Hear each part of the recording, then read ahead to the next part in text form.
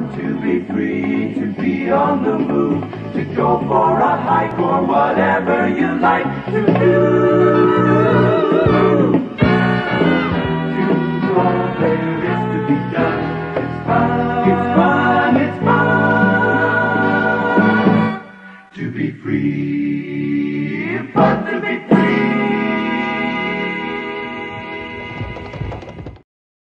Okay, so welcome back to Dream Sounds.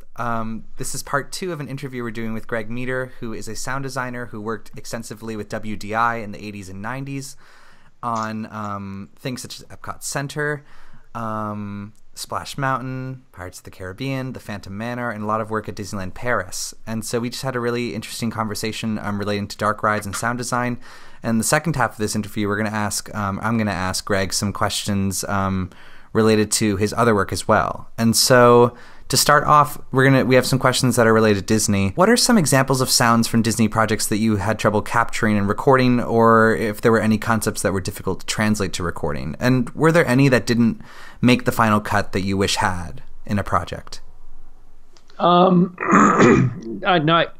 comes to mind as far as not making it. I sort of touched on this on part 1 with Tower of Terror. I went to the Disneyland Hotel and recorded a whole bunch of, I thought, cool elevator sounds and kitchen sounds and all sorts of things that I thought would really work. And then when I got into the studio and started playing them, they just didn't feel right. So they were cool sounds, but they didn't translate well. So I ended up, most of Tower, and for the record on Tower, I did the, I didn't do the background music up front. I did the cue line and the ascent and drop shafts. Joe Harrington actually did the Fifth Dimension, so that was Joe's. Mm-hmm. So as cool as that is, and as much as I'd like to take credit for the Fifth Dimension, I can't. But anyway, on the other stuff, the stuff that I recorded at the hotel just didn't work right. A couple things did. So, but other than that, I didn't have to abandon it, but I just had to go to the library and again go to some actual physical props that Jimmy McDonald had built to get what I wanted. Mm-hmm. And then a lot of outboard gear and processing and things to make it sound ghostly and old. So, and I'm trying to think on anything else, really nothing else, because a lot of the sound design on some of the attractions I worked on, I was the supervising and the supervising editor and mixer. So I didn't actually create some of the sounds. Joe Harrington would do a lot of that, and he would just give me literally the tape with the sounds on it. Okay. So it depended on the project. It really just depended on what the project was and what everybody's schedule was. Because many times Joe would do something, and there are other times he goes, "I don't have time. Can you do it?" And I would do it. And so, but I can't think of anything specifically where something didn't work, other than the Disneyland Hotel elevator sounds that sounded very cool, but just didn't feel right for Tower. Just didn't have the right. They sounded too like real world. They didn't sound, even after doing all my, my processing tricks to make it sound old and ghostly, it didn't. So, and that's the thing with sound design. A lot of times you find out a lot of the sounds you end up using have nothing to do with the real thing you're looking at. That's so interesting. The real sound just doesn't have any, it just doesn't work. I mean, it's the real sound, but it doesn't sound right. I've worked in feature films for about 5 years, and it's the whole thing of like, do you want it to sound like a gunshot, or do you want it to sound like a Hollywood gunshot? And it's just a real gunshot doesn't sound anything like what you hear in the movies generally. So it's the same with all other sounds too. The real sound is way less dramatic than what you are expecting to hear. So maybe that's a long-winded answer, but no, I don't remember anything crazily not working.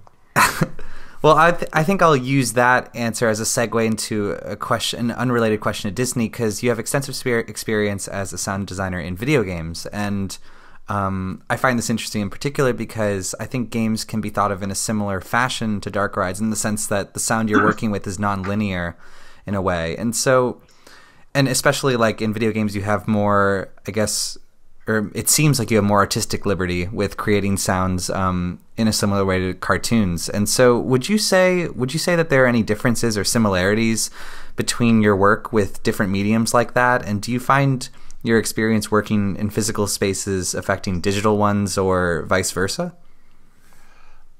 My answer is that when you do audio production like sound design and that kind of stuff, that process is the same no matter what the playback medium is. Mm-hmm. If the playback medium is a film, a television show, a video game, or a theme park ride, that's what the playback medium is. But the process to create the sound for that playback medium is always the same. Mm-hmm. You know, Foley is Foley, sound effects are sound effects, music is music. It's just the what you have to do to it to make it play back. Like for film, you go into a dubbing stage and you mix it into 6.1 or 5.1, 7.1, IMAX like 6.0, or Dolby Atmos, that kind of stuff. With video games, you go through middleware like Fmod or Wise, and you do things in there to make it sound what it needs to sound like. And for theme parks, you go into you're playing back multi sounds, like hundreds of sounds in the same space. So it's really the differences come on the side of how you present it, not how you create it. The creative mm-hmm. side is always the same. Mm-hmm. What I've always found interesting was that when you work on a movie or a cartoon, as a listener, you're stationary and the sound moves around you in the form of a picture and sound. When you go into a theme park ride, the sound is stationary and you as a listener move through it. Mm-hmm. And then when you go into a video game, you get the best of both worlds. You move through the sound and the sound moves around you. Mm-hmm. And it's, with AI going on, you never know what's going to happen next. So from my standpoint or my experience, designing for video games is more complex than theme park or movies mm-hmm. because of just so many unknowns. With a movie, you see what you see. In a theme park, you see what you see. You have some extraneous things like we talked about, like machine noise and crowd noises. But basically, when you see an animatronic figure, you're going to hear a sound from it. But in a video game, there might be one creature, there might be 5 creatures, there might be 2 machines, or just like one of the games I worked on had a lot of generators and drone like signs sitting around that were just making sounds. But you never knew how many there were going to be. So when you designed it, you had to just be aware that there could be 5 or 6 of these things in one scene, or not scene, but in a game of one zone. So anyway, it was very the design process is consistent. The print mastering for the final playback medium is different. Mm-hmm. I don't know if that answered your question, but no, it did, because I think that's particularly interesting because when I was referring to your video game work, I was referring to WildStar, which I saw videos of the sounds and everything, and I was I don't know, I think the way you phrased it about sound being solitary and the way you move through it or sit or are stationary in front of it says a lot about the way we interact with sound in general. Well, I always at least with video games, you always try to think of it like, if I walk out of my front door here, what do I hear? And as I move, if I walk down the sidewalk down the street, I'm going to hear the sounds change to my hearing in a certain way. So at least with video games, since you're generally walking or moving through areas, I kind of try to think of it in the same way. Mm-hmm. It's just, it's a lot of work to make something sound natural in a video game. Yeah, I can imagine.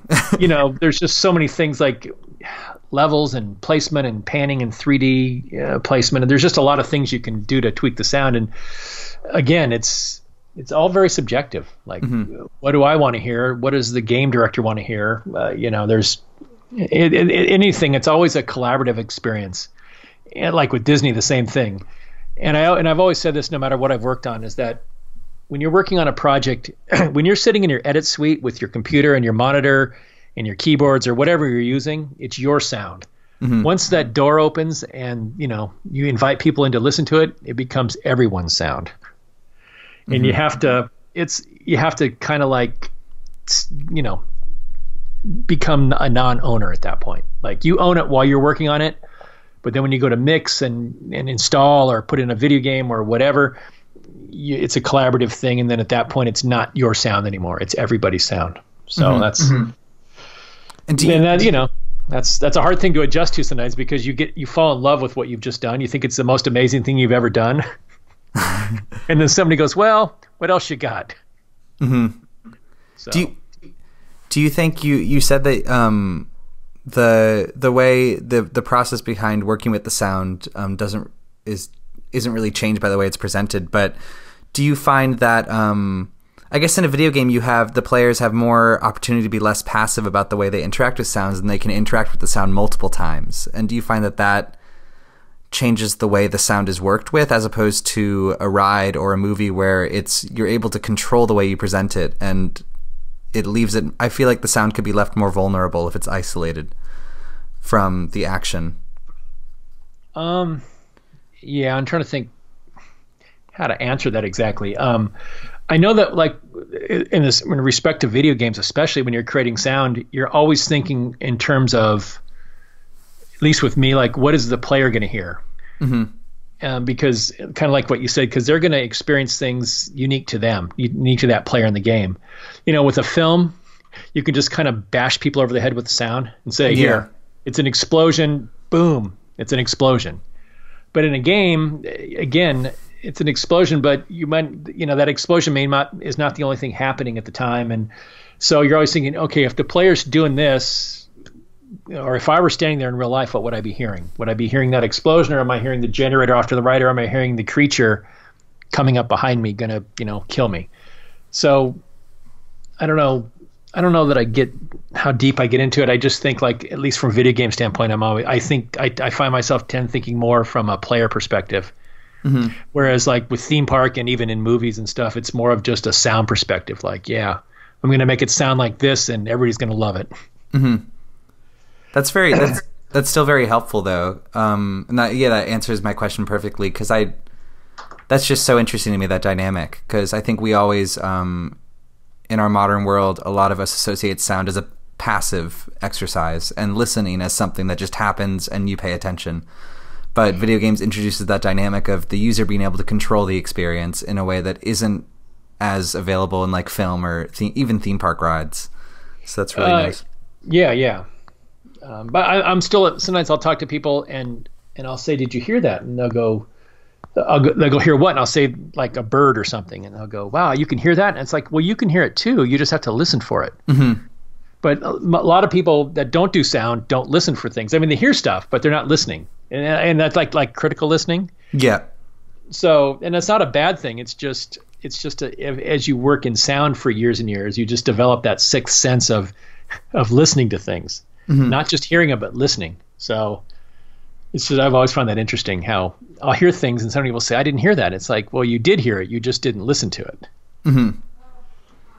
And, I don't mean to be in a bad way. It's just, I just always find that interesting with people that are, like, what I call not sound people. Yeah. I mean, I agree. And I just think there are so many ways that you can listen to things as well, and on different levels that you can listen to things, that it's interesting to explain that to somebody. And for anyone who's listening who is not familiar with these types of questions, I'm going to include a link to an essay, or to information on Paulina Oliveros and her philosophy of deep listening, and kind of what that means, because I think that's definitely relevant to what we're talking about. Well, yeah, because that comes back to, like, when you're mixing music. Yeah, you'll focus in on an instrument, and you're mm-hmm. just focused in on that instrument, and you get that thing sounding great, and then you mix it, then you come back the next day and listen to it, and you're thinking either you hear way too much of it or not enough, and you have to sit back and listen to the whole presentation, like the whole arrangement. Mm-hmm. And that's where like it's interesting, because, like, you were just talking about deep listening. Like, if you listen to, like, for me, like a classical music track, mm-hmm. There's so many instruments, and you can just focus in, like, on the woodwinds or the oboe or whatever, and just listen to that part. And mm-hmm. it's amazing. But then you step back and listen to the whole thing, and it's a different experience. Mm-hmm. So I don't know. It's just my personal listening. I listen to music. I have two ways of listening. I can listen to just instruments or just things, or just, let's just listen to the overall mix, mm-hmm. which I think is the way it was probably intended. Just, it was mixed. You hear the whole music piece and you go, yeah, it sounds good. I like it. Mm-hmm. Do you know who did the arrangements for the Disney World version of Splash Mountain? Oh, the music? Yeah, like, the arrangement is just so different than the Disneyland one for Frontierland. Yes, I do. John Debney did the arrangements for California. Mm-hmm. Yeah. John is, big history with Disney, and now he's, big time film composer guy. Yeah. So he did that. So the arrangements we recorded the music for Florida in Nashville with a bunch of session guys. And these guys, to be honest, they did the arrangements of the music. They, for the attraction music, because we were using the singing from Disneyland, we had to record in the key that the singer sang it in. And probably better than I, the keys for orchestral instruments and the keys for banjo are not always the best. What sounds good on what sounds good on the banjo doesn't necessarily work well for a violin player. Yeah. So anyway, what happened was for the attraction music, they had to play to a click and in the right key, and they did very well with it. But they all admitted that this wasn't the best sounding key for these instruments. So the arrangements they did were basically, they sat around, they listened to it, and chord progressions like 1, 4, 5, or 3 or 6, that kind of stuff. Yeah. They literally just had a yellow piece of paper with a pencil and said, okay, we'll do 1, 4, we'll do 1, then we'll do 5. And Bobby, you take 6, got a little solo, then I'll come back to 2, then we'll go to 3, and then back to 1, and Billy, you take 1. Mm-hmm. And that was how it was done. Oh, that's so great. Because I feel like... they just played it. Wow. Yeah, well, the arrangements for the Florida version, I feel like they're so different. I love them both so much, Disneyland and Florida, but it's just so lively, the Florida version, and that totally makes sense then. Yeah, well, it was literally I don't know how many, we were there for 2 weeks in Nashville recording, so every day there was it wasn't always the same guys, it was the same core, but there would be 4, 5, 6 guys sitting around a circle, just sitting, just like you'd picture, just sitting in a circle with their banjos and their guitars, just playing, looking at each other, just kind of chuckling and playing and having a good time. It wasn't it was a very, what I call a very Nashville session. Yeah. They would joke, and they were just, all these guys got along, they were all amazing players. And, from my viewpoint, it was a very fun recording session time because everybody was relaxed and, they just all had fun with it. Mm-hmm. Then when we went to the background music, all the background music you hear, like in the queue lines and in the restaurants and, the gift shops and stuff, that was the same guys. It's just, at that point, they had no click and they put it in a key they liked. So, and literally they would just talk out the chord movements and just play it. Mm-hmm. And just look at each other, like, give a nod to the banjo guy and he would play a solo, and then they would give a nod to the guitar guy and he'd play a solo, and then they all look at each other and they would stop. So it was very, very, it wasn't unorganized, but it wasn't very formal. Mm-hmm. But they were all good. Well, I guess the idiom that music takes from at the root is just folk music, American folk music. So that makes sense that would lend itself so well. And I wasn't involved with that decision at all. I liked that decision, but that was a decision that was made, by the creative guys and, well, Kathy, the show producer. So they made their decisions at some point, and I think that was a great decision, but it was nothing that audio and myself were involved in. Yeah, well, we were involved in recording it, but not deciding to record it. Mm-hmm. Well, thank you for sharing that story, though. That's super fascinating. Yeah, the other quick. Oh yeah, no, go ahead. Because the music, Laughing. I think it's Laughing Place. Yeah. There's a harmonica that plays in the Laughing Place, and as you know, harmonicas are only have a certain range in a certain key. Yeah. And if you want to play in a different key, you have to use a different harmonica. Mm-hmm. Well, because Debney arranges for orchestra, this thing was changing key every 2 bars or every 4 bars. It was changing keys a lot.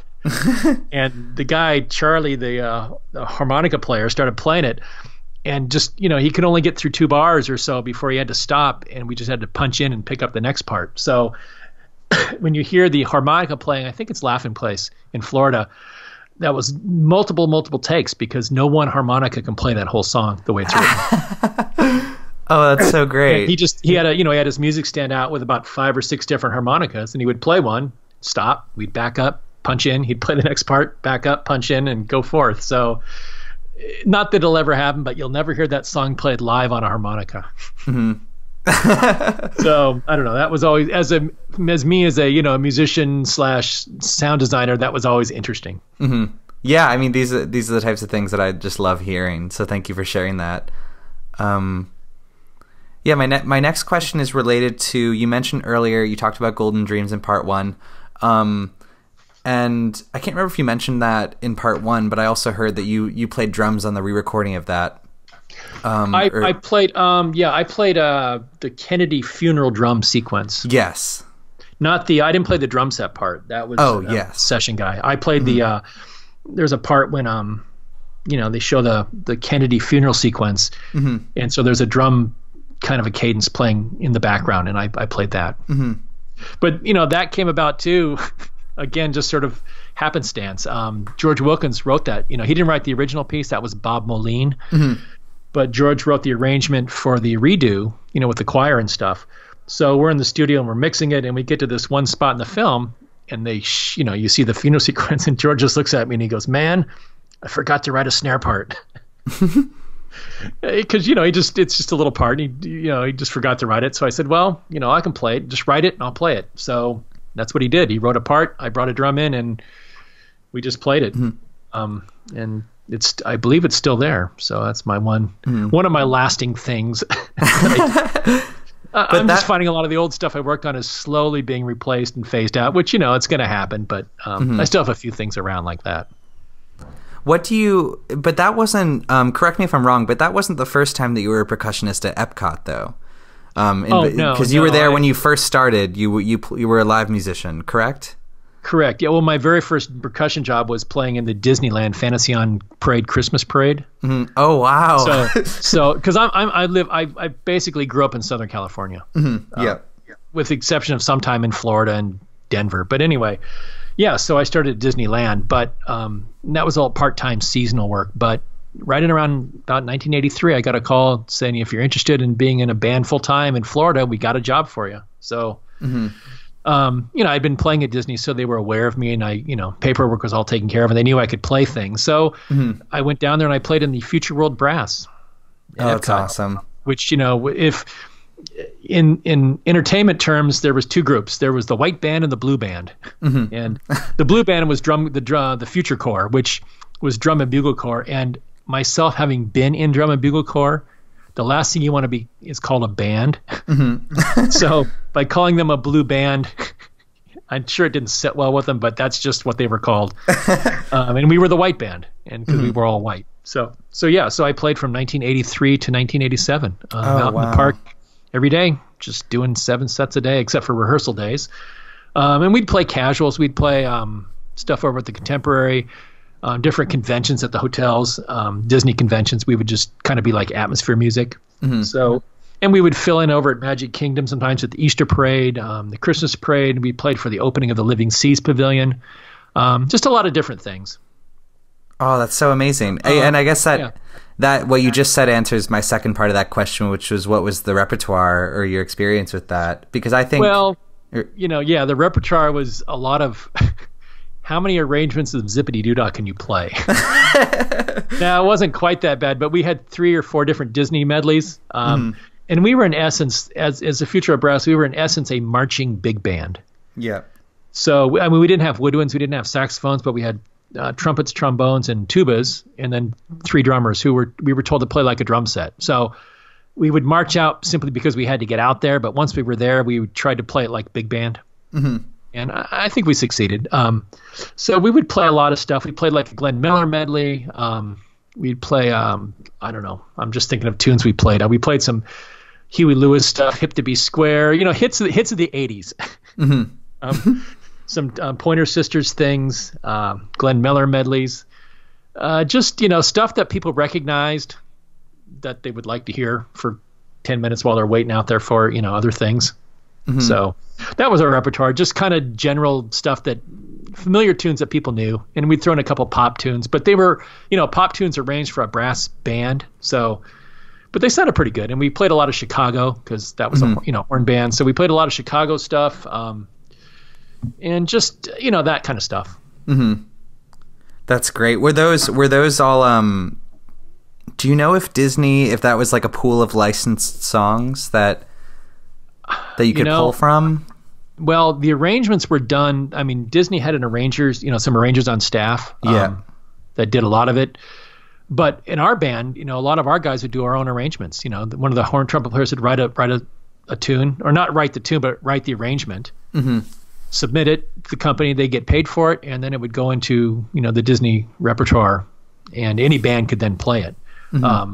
But because it was written for our band specifically, it was hard for other bands to play it. So, and I don't know about licensing. From what I understand, and this is just third-hand information that I heard, was that because Disney played so many tunes back then, with ASCAP and BMI, they didn't really have a way to pay for individual tunes.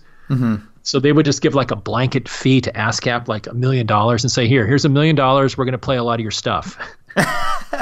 And I don't know that for sure, but that's what I heard on I heard it from different people. So I believe there's some truth to it. But yeah, so with ASCAP and BMI,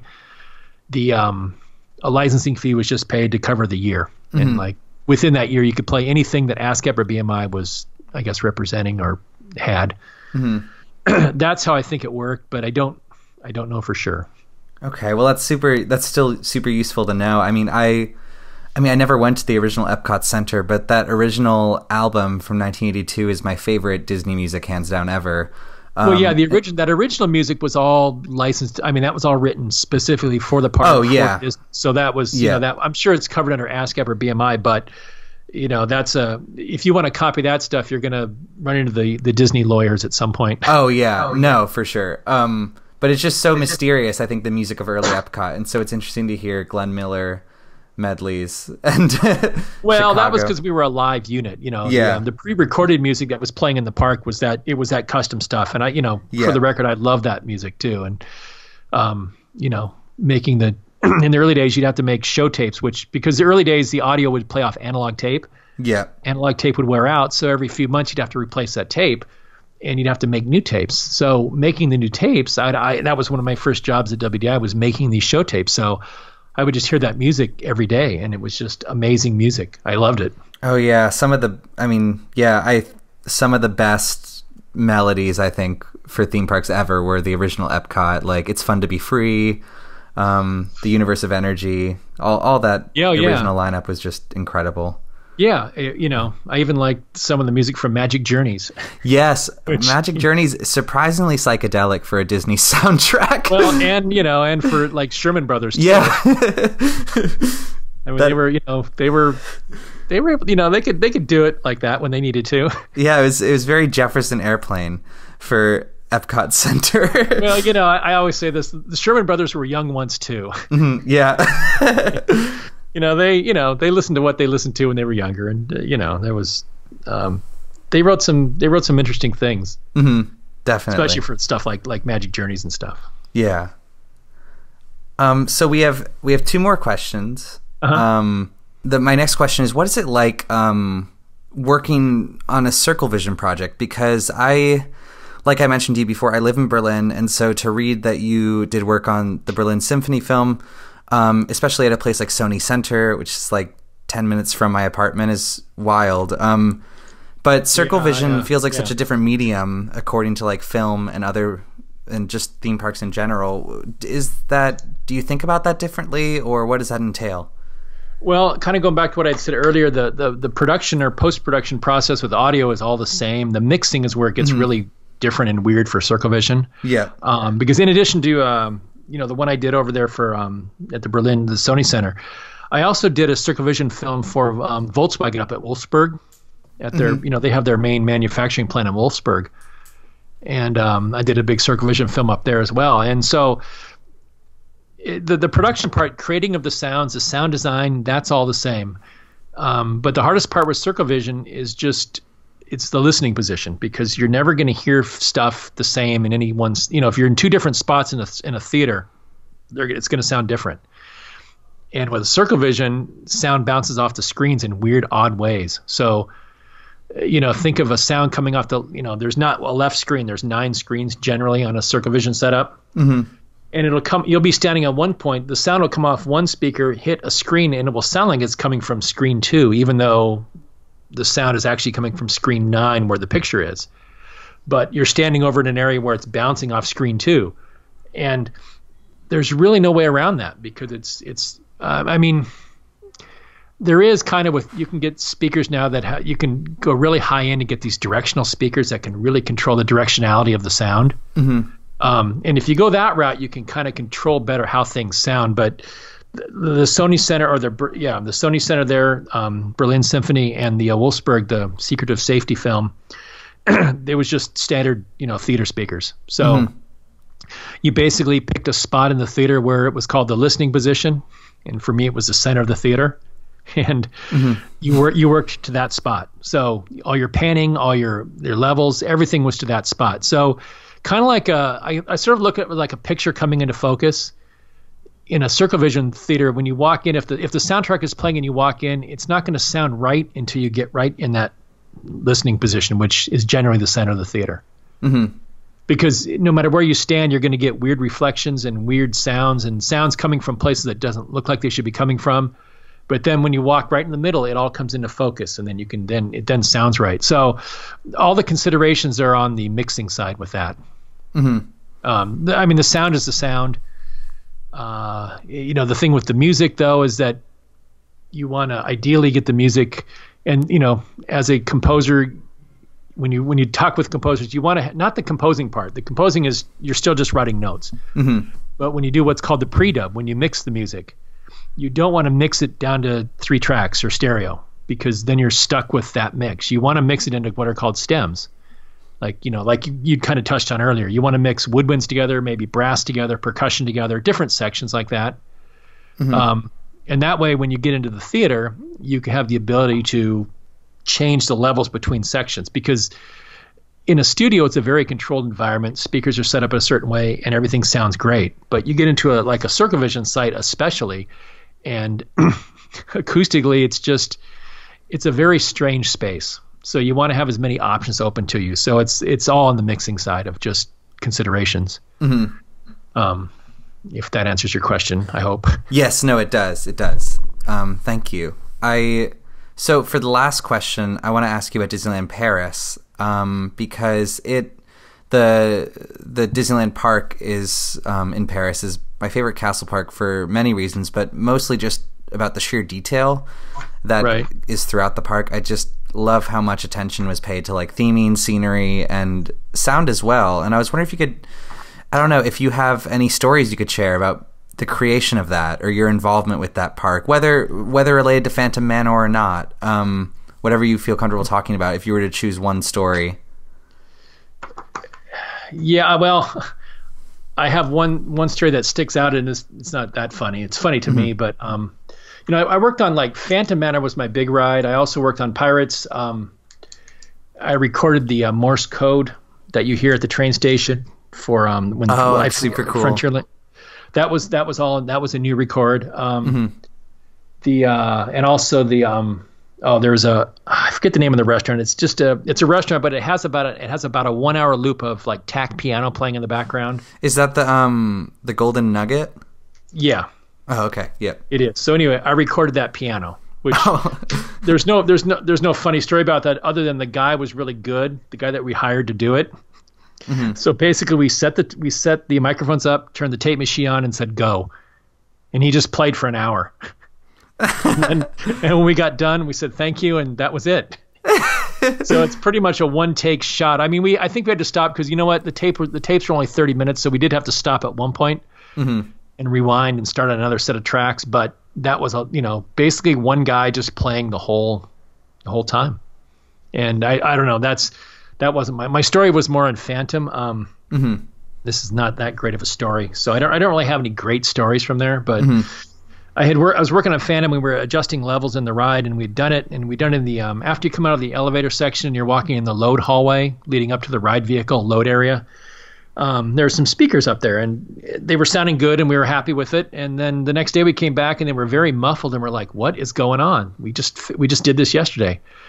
And we look up there, everything looked normal. So we get up there with a screwdriver and a ladder, and we take off the grill, and there was paper back in there behind the, covering the speaker. And we're like, like not just like a piece of paper, but like wadded up newspaper stuck in there. And we were trying to figure out what it was. We found a guy who was a painter, and he goes, "Oh, we were painting there last night, and we didn't want to spray paint the speaker, so we put paper in there to protect it, but we just never took the paper out." So that was just like, during the construction phase and the installation phase of Disneyland Paris, that was going on all over the place because there were so many different disciplines working. And everybody was, a lot of, painters were from Italy, welders are from Scotland. I mean, they're all from different places. So nobody was really communicating a lot of times. So that was kind of to me, that was, as an audio story, that was funny. I don't know how funny it is to anybody else, but it was just funny that there's paper in the speakers that wasn't there the day before. And the guy that put it there, he just decided I don't know if he decided, but he forgot to take it out. And so we were trying to think how many more things like this are happening that we don't know about. But that was the only time that really happened. Other than that, once we adjusted our sound, it kind of stayed that way. So that, I don't know, that's really kind of my only story. I don't really have any main stories from there. I was there for a month in February before opening in April. And it was a lot of just, working, you're just running around, putting sound in, trying to hear it. And then in between painters and construction workers and other things going on. So it was, from a sound standpoint, it was never really an ideal situation, because ideally you want the attraction to be done and almost ready to open, so you can ride through it as it like an open. But like I said, there was paper in some of the speakers. You go to some rooms to mix, and there's scaffolding set up in front of the speakers, and there's a guy in there with a grinder grinding welds on something, and just it was challenging. I'll say that. So. I didn't really, it wasn't like unexpected. It's just, but it wasn't the situation you'd hope for. But that's the way most installations work anyway. It's always, you kind of have to go in with this open mind that whatever you think's going to happen isn't. And the environment is never going to be, rarely will it be exactly what you need or what you're expecting. So, yeah, unfortunately, I don't really have any big, Disneyland Paris stories. Oh, no worries at all. That was awesome. Even just to hear the story about the tack piano. Yeah, I did buy a ham sandwich on property once from a trailer, and I gave her like a giant bill because I wasn't sure of the French currency. And she gave me change like I gave her like 100, and she gave me change from a 20, and I wasn't sure how to ask for the change back, so I ended up having a really expensive ham sandwich. Because I didn't speak French. I understood words, but I didn't. I was only over there for a month, so a lot of the people that relocated over there for 2 years did take French classes, so they could, they didn't speak fluent French, but they could converse. Whereas I just kind of came in and did my thing, and so I didn't really do a lot of French at the time. But yeah, so I ended up overpaying for a lot of things because I didn't know how to ask for change. But that's really not a Disney. That's just something that happened, not a big Disney story. No, I empathize. That was when I first moved to Germany. I was the same way, where I would avoid confrontation. And yeah. Well, I did the Wolfsburg project in Germany. I was there for like 6 weeks, and I won't say that I speak German, but I could at least walk down the hall and knew the conversations, what they were about.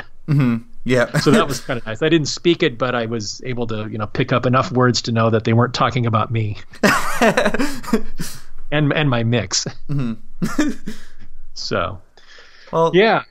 Thank you so much for doing this. Like I was saying before we started recording, this niche of entertainment, sound design, and specifically in theme parks and dark rides is just such an important thing, I think. And I think the work you've done and the rides you've worked on are just examples of the pinnacle of that art form. So thank you so much for taking the time to sit down and answer these questions. Sure. Yeah, it's fun. It's fun reliving, the old memories, and just I forget sometimes how many things I've worked on. Yeah. I can imagine. Yeah. So, thank you so much. Yeah. And I'm sure everyone listening, if you want to learn more about Greg Meader, I'll put more stuff in the description. And yeah, this has been so enlightening. So thank you so much. Sure, no problem. Thanks.